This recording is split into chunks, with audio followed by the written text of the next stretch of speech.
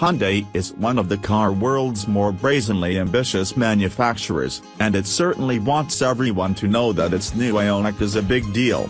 The latest addition to the Korean brand's range is the world's first model to be available with hybrid, plug-in hybrid and pure EV drivetrains. Key to this in the hybrid, claims Hyundai, is the use of a dual-clutch gearbox, as opposed to the continuously variable transmission in key rival the Toyota Prius, paired with the 104 bhp 1.6-liter petrol engine and 43 bhp electric motor. To our eyes at least, the Ioniq clearly has the edge in terms of styling over the Toyota, with its array of polarizing, ungainly angles. Hyundai's familiar hexagonal grille features at the front, while a swoopy, this theme continues inside, where the Ioniq is conventionally styled and as solidly built as we have come to expect of recent Hyundais. However, there are some hard plastics and less obvious touchpoints, which help to create a slightly cheap feel.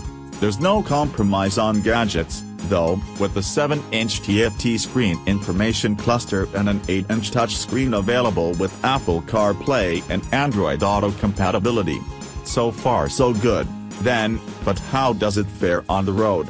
Press the blue-rimmed start button and it glides off in electric mode in near silence, although you are always aware of a slight hum from the electric motor.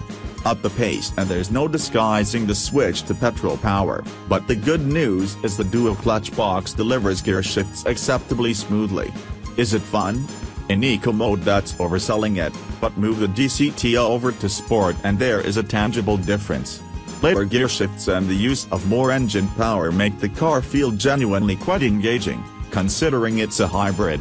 And the orangey glow that lights up the rev counter reflects the fact the driving experience has taken a turn for the better. Of course, for many people the key to this model will be its figures, and at this early stage, we can only go on the Korean stats for comparison. In terms of price, the Ioniq stretches from £13,260 to £16,144 in its home market. The Prius MK3 in contrast ranges from £18,075 to £23,640. Clearly Britain will be more expensive, but Hyundai will undercut the MK4 Toyota Prius. Fuel economy on the Korean cycle equates to 63.3 miles per gallon, the Prius MK3 is 59.3 miles per gallon. And in terms of CO2 emissions, the Ioniq is targeting 81 grams/km, versus the Prius's 89 grams/km, the UK Prius MK4 is 76 grams/km. So there's not much in it, then.